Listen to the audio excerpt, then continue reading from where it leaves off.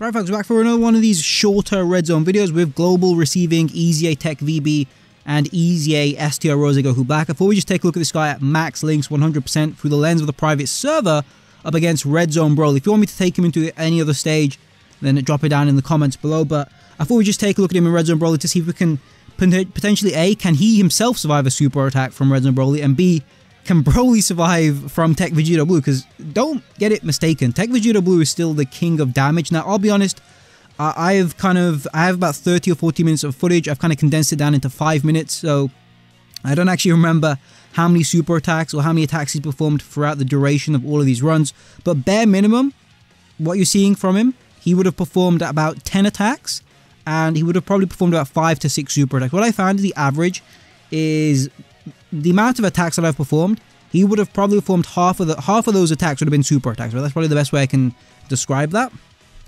So I don't know. I think he's very good. I think the biggest downside to him is just his link set, right? Like Over in a Flash is not as common as you'd think it would be, and he also has this really like interesting ability where he gives himself Ki and a medium chance of performing a crit within the same turn after receiving an attack.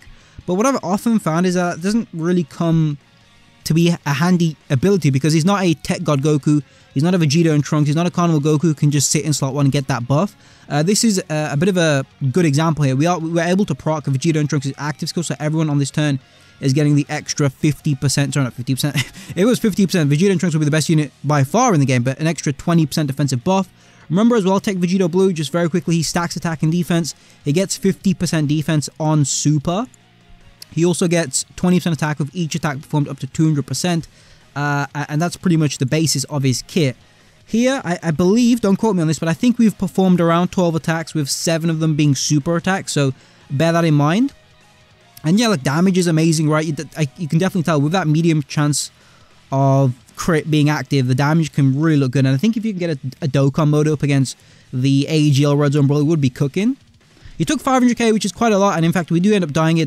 I wouldn't pay too much attention to Vegito and Trunks here. We didn't actually get any stacks with them at all, and they didn't even take any hits. So I suppose considering that, that's not too bad, right? I think maybe they took 1 or 2 hits, but I mean, hey, it is what it is. Also, very quickly as well, with Tech God Goku, Vegito Blue shares 4 links: Super Saiyan, Warrior Gods, Over in a Flash, Fierce Battle. That's 57% attack, and then 3 Ki. No defense, unfortunately, but it is what it is. This is yet another example. We'll get to see actually Vegito Blue's tanking capabilities, and for the most part, I think Vegito Blue, from what I've been testing him at, he seems to be around the 300k mark, maybe around 350 when we approach this phase. If you slap on an extra 50% defense, that pops him up to like 525k defense, right? Which is pretty strong, I think, and this is why he tanks this for 336, which I think is fine considering how much damage he was actually able to output on this rotation. Another thing to keep in mind with that particular rotation was that Super Saiyan 3 Bardock was on there, and that's why his attacks that fluctuated dramatically, right? Remember, SS3 Bardock gives 50% attack support to all superclass allies, and for a unit like Vegito Blue, who's constantly stacking, who's constantly getting more percentages with each attack he performs, i.e. he's a multiplicative type of unit.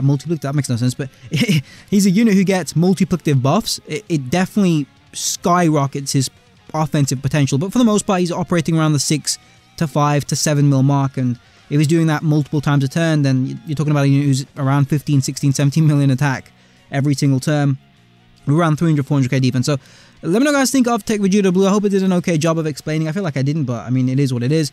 If you want me to, again, take Vegito Blue into any other event, then let me know in the comments below. I think I'll do Rose tomorrow, and I'll try and get 55% videos out as well for these 2 units, and I'll catch you in the next one.